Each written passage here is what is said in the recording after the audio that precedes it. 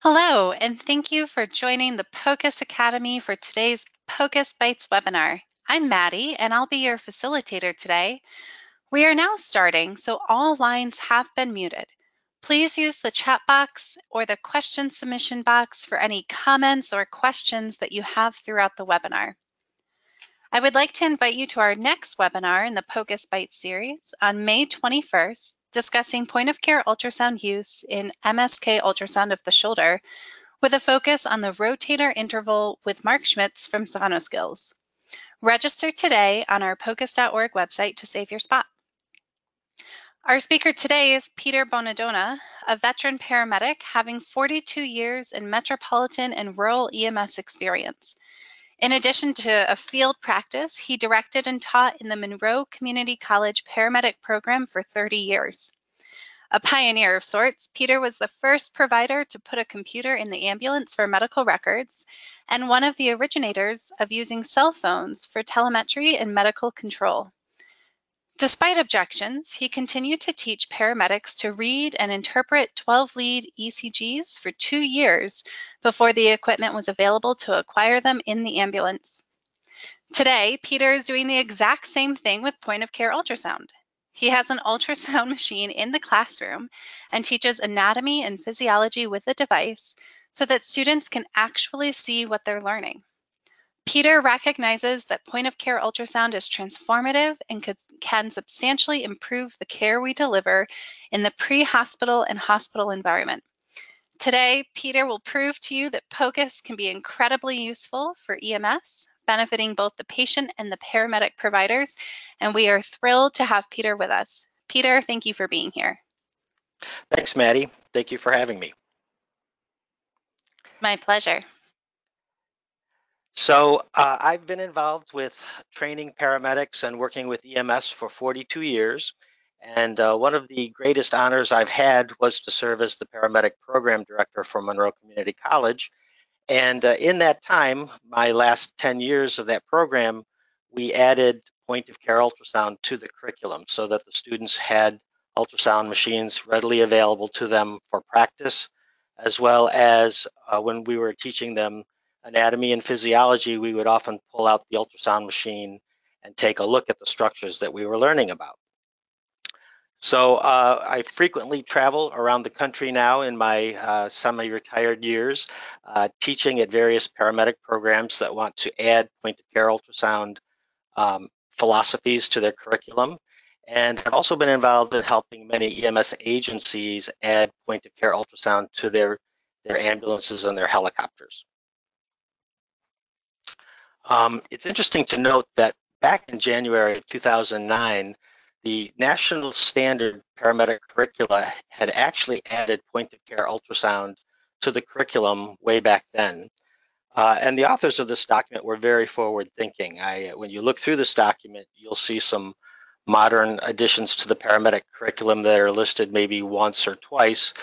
But when you go through this document, you'll see that point-of-care ultrasound is actually listed in it 4 or 5 times, which led me to believe they were really forward-thinking and understood how powerful this technology could be for the pre-hospital providers. Unfortunately, many paramedic programs, even the accredited ones, have glanced over these requirements and standards because the paramedic program instructors simply didn't have the means to teach it. They didn't have the equipment or even the knowledge about how point-of-care ultrasound could be used in an ambulance. So I hope today to inspire some of these paramedic program instructors to seek out training and contact the people that are doing it so that they can add this very valuable technology to their curriculum. Already within the paramedic curriculum is much of the material needed to have a great understanding of point-of-care ultrasound. We teach pretty in-depth anatomy and body planes. We already, as a group of paramedics, view a screen and interpret what we see in terms of electrocardiograms and that sort of thing. And the science and physics preparation, if they don't already get it within their pre-course work, it certainly can be added to the general lectures in the paramedic program so that they can understand the science and physics needed to understand point-of-care ultrasound. And in addition, when you learn about point-of-care ultrasound, it opens up a whole cadre of emergencies that the paramedic could now identify and disease processes that the curriculum normally doesn't cover because it would be nearly impossible to identify these emergencies without ultrasound. So the addition of this technology to the classroom and to the field actually broadens the differential diagnosis and allows the paramedic to hone in on a more accurate diagnosis. You might hear that some people say that this isn't really within the skill set of a paramedic. I disagree. I think, again, in addition to having a lot of anatomy and physiology and the science necessary to understand it, studies show that even eighth graders can technically learn and perform point-of-care ultrasound. But what was even remarkable that the authors found in this study is that these kids went on to teach their classmates how to do it, and the students that were taught by the previous class were as skilled and talented and knowledgeable as the first group. So this is a technology that, while I don't necessarily always believe in the see one, do one, teach one, it's certainly this technology lends itself to this. Educationally, point-of-care ultrasound can really help the paramedic student and the paramedic in the field, because in the classroom, the students were actually able to see real anatomy. They were able to see it in real time. They were able to see the function of this anatomy on classmates and themselves. They could see the high variability within the human body. When you just look at a textbook that's a Gray's book or a Netter book, that really just gives you the idea that the inside of the human body is all the same. But the beauty of looking at 10 different students is that we can see the size relationships and the locations of organs, which I find to be very valuable. Being able to see these organs also reinforces to the student that they should learn their anatomy very well, because they're going to be able to look at it in the next 5 minutes. Again, students can appreciate the great variability of human anatomy. I often find even paramedic instructors, if I were to ask them if they could point to my spleen, they would often be off in the wrong location by about 6 inches. But after a little practice with ultrasound and looking at a few spleens, for instance, most paramedics have a general sense of where you would find a spleen. And this is really important in terms of looking for injury and where there is an impact on the body and so forth. Point-of-care ultrasound is fun. It helps maintain the attention of the students. We're living in an age where these students don't just read books anymore. They watch videos. They like to be involved in the learning experience. And by having hands-on with point-of-care ultrasound, this ramps up their excitement, and they get to retain the knowledge much longer because of the excitement and the fun that it causes when they're learning it.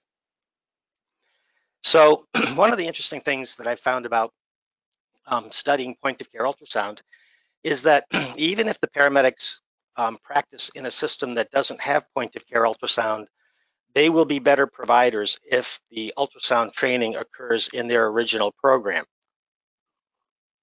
And what I mean by this is that, for instance, I learned along the way that when a patient has a classic presentation of kidney stones, for instance, that the differential there could also be a dilated aorta that's now pressing on the ureter and blocking the urine outflow of that kidney, giving the patient the very same symptoms of a kidney stone.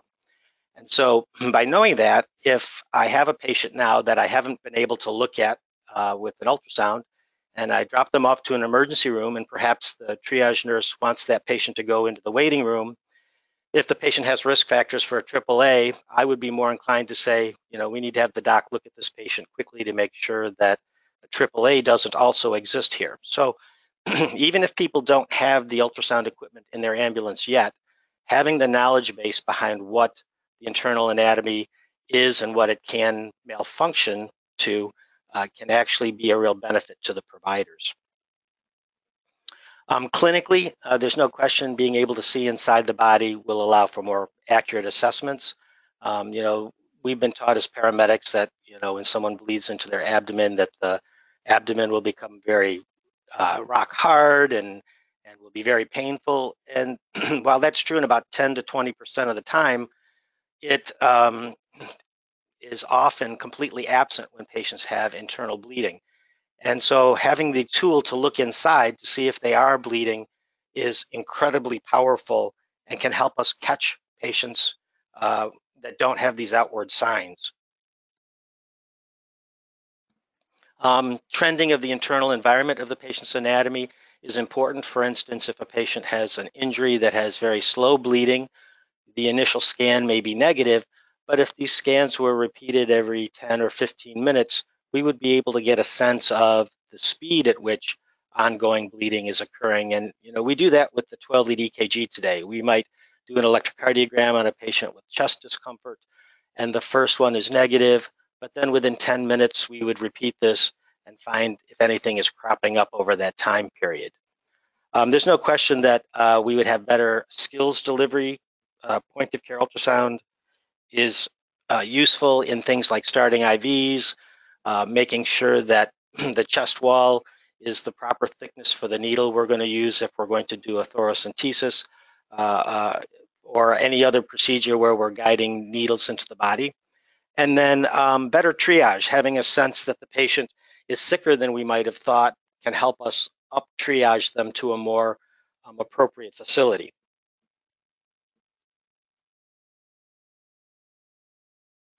There are new technical challenges for the paramedic. We have patients now that have left ventricular assist devices and total mechanical hearts that are starting to become prevalent in our communities living at homes. And when they have emergencies that crop up, they present some really interesting challenges. For instance, in patients with LVADs who are very dependent on the device, their heart doesn't produce enough of a pulsation to give us the ability to measure their blood pressure. They have more continuous flow in their arteries than pulsatile flow. Point of care ultrasound is excellent for that. You see two students here on the right actually learning how to assess blood pressure by using point of care ultrasound, which will be very accurate in those scenarios. There are new classes of medication being added to the environment and the community all the time. Some of these medications will actually cause spleens to enlarge and spontaneously rupture. And again, without having a tool to pick up these, complications, is just going to leave us flying in the dark as paramedics. And now that there are more specialized treatment centers around, I think if the paramedics have the ability to pick up these finer diagnoses, they're going to get them to the right center more accurately. And today there are patients that are home that are sicker. They have, we have more congestive heart failure patients than ever at home, more patients that have, multiple stents in their heart. And so the acuity of the patients that we see today are sicker than they've ever been. Um, this is kind of an interesting little picture. This shows you some of the uh, uh, fun that some of the paramedics had with point of care ultrasound, but they're also doing some critical thinking here. Here we have a paramedic student who was wondering if his pet tortoise was pregnant, and he knew that ultrasound could answer this question. And so here he is kind of skating the ultrasound probe through into the soft tissue between the opening of the shell, looking for eggs. And this also opens up a conversation with the students. How do we sterilize these probes afterwards to make sure we don't transmit infection between patients to patient? But students were really very forward thinking and involved a lot of critical thinking when it came to ultrasound when it was added to the curriculum. In terms of professional improvement for the paramedic and ET profession, it certainly allows for better communication between healthcare professionals. If a paramedic brings in a patient and tells the doc that there's fluid in Morrison's pouch, that paramedic is perceived to be, much more knowledgeable about the patient's care, and they share a common language in how to, treat and examine patients. Better care would immediately be recognized by other healthcare providers and by the community.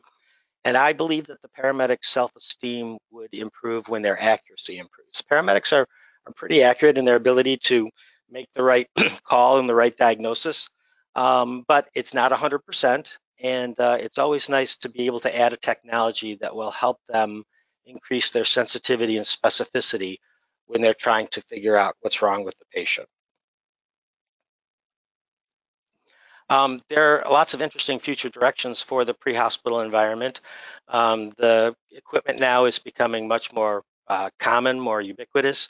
It is, certainly its quality and durability will improve as somebody looks at the EMS market and realizes that there's 800,000 ambulances in the United States that don't have ultrasound in them. And so whoever captures that market really stands to have a great profit margin. So I encourage companies that are able to make good devices for us to start looking at that market. Connectivity to experts will improve with the 5G networks that are coming. We can stream this data very quickly to the experts, whether they be our emergency room physicians or radiologists or cardiologists, and have immediate feedback and quality assurance. And then, of course, AI and automatic interpretation, artificial intelligence is rapidly improving the ability of these machines to give us accurate and useful measurements that can help us take care of patients. And so I think it's a really exciting future, and one that isn't even listed in my presentation, but is really exciting for me is the prospects of sonolysis. Sonolysis is the use of a standard ultrasound machine to put out ultrasound energy to dissolve blood clots. And in this role, we could use this to dissolve blood clots of myocardial infarction and heart attacks or strokes. And there's emerging evidence that this is very useful and may be the future in how ambulances take care of heart attacks and strokes. Instead of giving them blood thinners to dissolve these clots, we may be able to use mechanical energy of ultrasound to dissolve them. So very exciting in the future. But if our paramedics aren't already prepared to do ultrasound and understand how it works and understand what to look at, I think it would really slow us down in the delivery of future technologies. I find ultrasound will be an excellent tool in any paramedic classroom and certainly should be added to all EMS agencies that deliver care to emergency patients. It really is the wave of the future. Thank you, Peter. That was really great, very interesting. And we actually have a number of questions that have come in.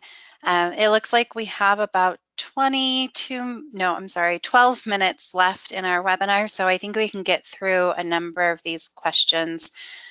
But thank you so much. That was very interesting and very exciting. I think that there's some really exciting things coming down the future for POCUS use in EMS, so thank you. The first question that came in is, how accurate is POCUS in the hands of emergency doctors with limited sonography training? And then there's kind of a second part to that, sorry. They said, any false negatives or positives? Yeah, that's a great question. With any test that we give a healthcare professional, it's there's always going to be false positives and false negatives. There's no perfect test out there. And the way that we try to deal with this is that when we give these folks training, the understanding is that they should seek out the best training that they can get and then practice as much as they can under the guidance of another skilled sonographer, whether it be an emergency physician, whether it be a radiologist, whether it be a formally trained sonographer, and get as much experience as possible. And then also within their training, we try to include all of the pitfalls that could happen that we've learned through the ages that can cause us to make the wrong conclusion. But in the way that point-of-care ultrasound is used, we're not making very complicated decisions using incredibly precise measurements. We're basically just looking for, is there free fluid in a thorax? Is there a big stone wedged in the neck of a gallbladder? Things like that, which most experts would agree are fairly simple to deduce and very simple to interpret. So while there's always a margin of error in anything that we do in medicine, in the way that point-of-care ultrasound is being rolled out, both in the emergency room and in the pre-hospital setting, it's set up in such a way that it's very safe and tends to improve our sensitivities and specificities. When you look at physical exam alone, a history and physical exam, we're seeing numbers like 70% accurate. When you add point of care ultrasound to it, we see numbers like 95%, 98. So in just about every study I've ever read, point of care ultrasound helps us improve our accuracy. And there's no question that's going to be better for our patients. I agree. And thank you. I think that it was a great question that came in. And I think that that's a really great way of looking at it. The next question that has come in is really wonderful, and I think it pertains exactly to what you're talking about. People want to have fun in the classroom. People want to be learning and expanding their expertise. And the question is, how can I initiate and or implement an ultrasound program or ultrasound use in my EMS system? That's a great question, and there are several different ways you can do this. The first is that all EMS agencies across the US have a medical director, and the physician medical director would be the first place that I would start. Asking your medical director if they felt this would be good for the patients in the community and if they felt the providers were up to speed in being able to deliver this technology. And they can convince their medical director. Next step would be to learn as much as they can about ultrasound. And I found that while it's not a good choice to learn a lot of medicine on the internet, what I have found is that on YouTube there's a fair number of highly well done point of care ultrasound videos by healthcare professionals across the country, and there's just so much information there that's available for you to watch and learn. And so a big part of their education can come from the FOAMed EMS medical community.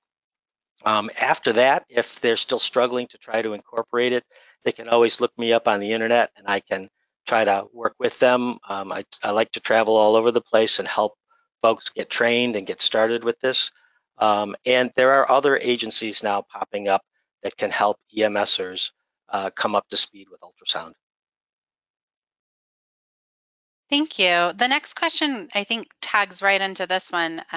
It was just submitted, and it's how long or how much time should someone put into learning POCUS in order for them to be considered qualified to perform POCUS? That's a great question too. It depends on the exam type that you're looking to use. For instance, the beauty of point of care ultrasound is that there are unique little exams for specific purposes. For instance, if a paramedic wanted to learn how to see if a lung is collapsed, it may only take 4 hours of lecture and training to do that, and to be able to do it fairly well when they leave the classroom.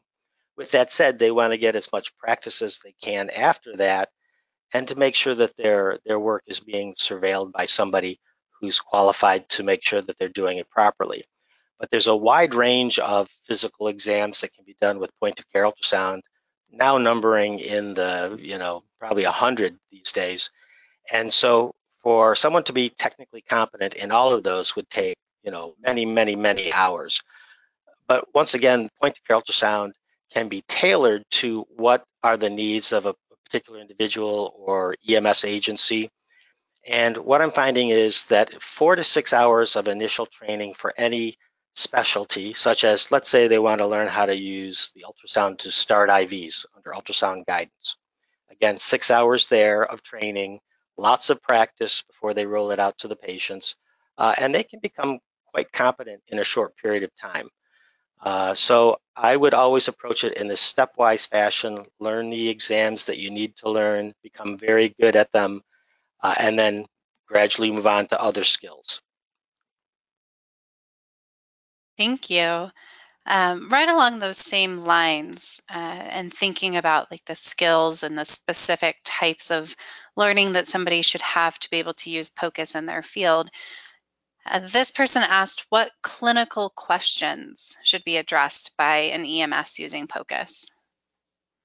I think most EMS medical directors agree that when it's used, it really should be used for things like uh, looking for lung slide to detect pneumothorax. The stethoscope is pretty inaccurate for that particular exam and has a high error rate.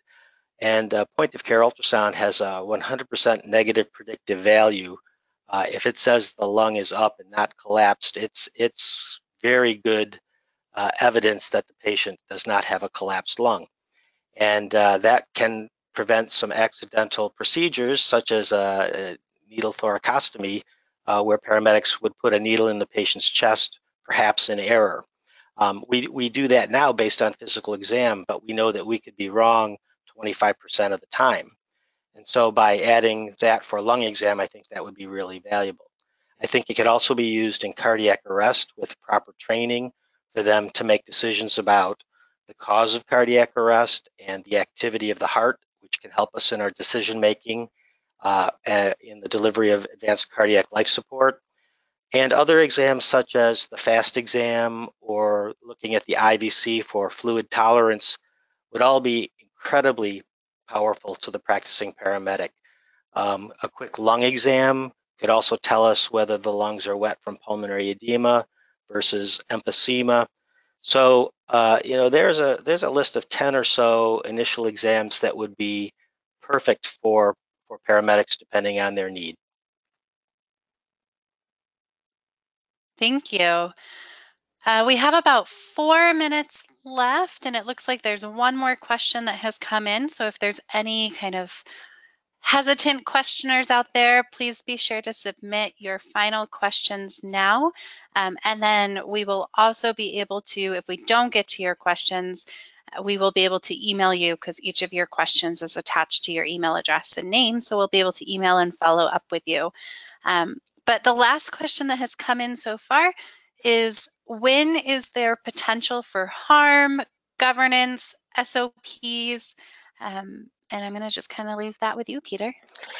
I think that with close medical supervision, we can negate any concerns along those lines. But it is true that if a group of EMSers were just turned loose with this technology without supervision from their medical director, it could be, incorrect decisions could be made. They might try to say that the patient isn't as sick because the ultrasound was negative, and they might take the patient to the closer, less prepared hospital. I think that they could be enthralled with the technology and spend too much time at the scene, further delaying the patient's care. But smart medical directors are already aware of the concerns here. And in most systems starting out, they mount the ultrasound in the ambulance, and the ultrasound exam would only be done on the way to the hospital so that the patient's care wouldn't be delayed. And as physicians gain more confidence in the paramedic's ability to use it and to use it correctly, then we could see these devices become more portable and leave the ambulance, where exams could be in a car accident or in the patient's home. So, obviously we don't want long delays at the scene, and that has to be incorporated into the protocols on how it's going to be used.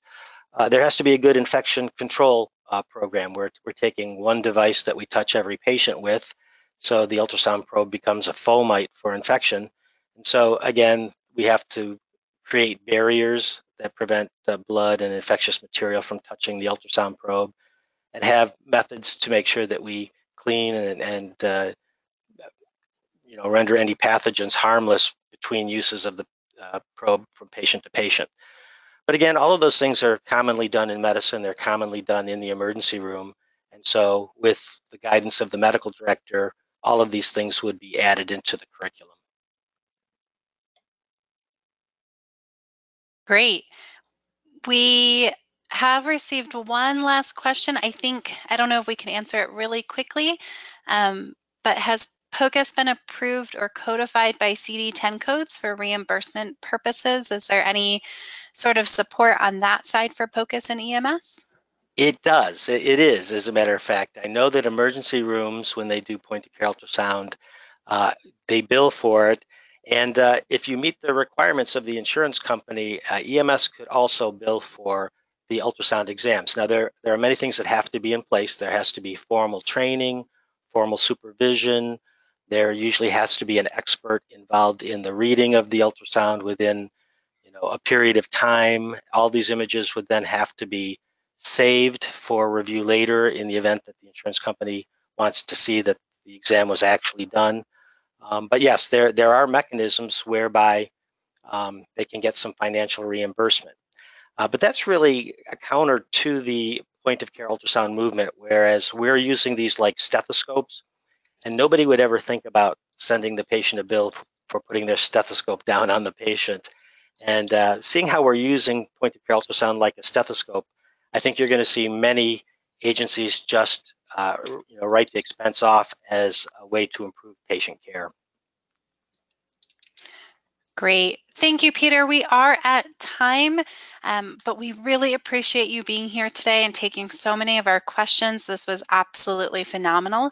For those of you who have participated, there is going to be a recording of this webinar available on the POCUS.org website in a couple of days, and you will get an email reminder letting you know that that recording is available. Feel free to share that recording with your colleagues. For more POCUS talks, please check out our Focus on POCUS podcasts, our POCUS blogs, and of course, follow us on social media where we post regular POCUS clinical challenges and keep you updated on the newest POCUS exciting things. Thank you all for attending our webinar today, and we look forward to having you join us for our next webinar in May. Thank you, Peter.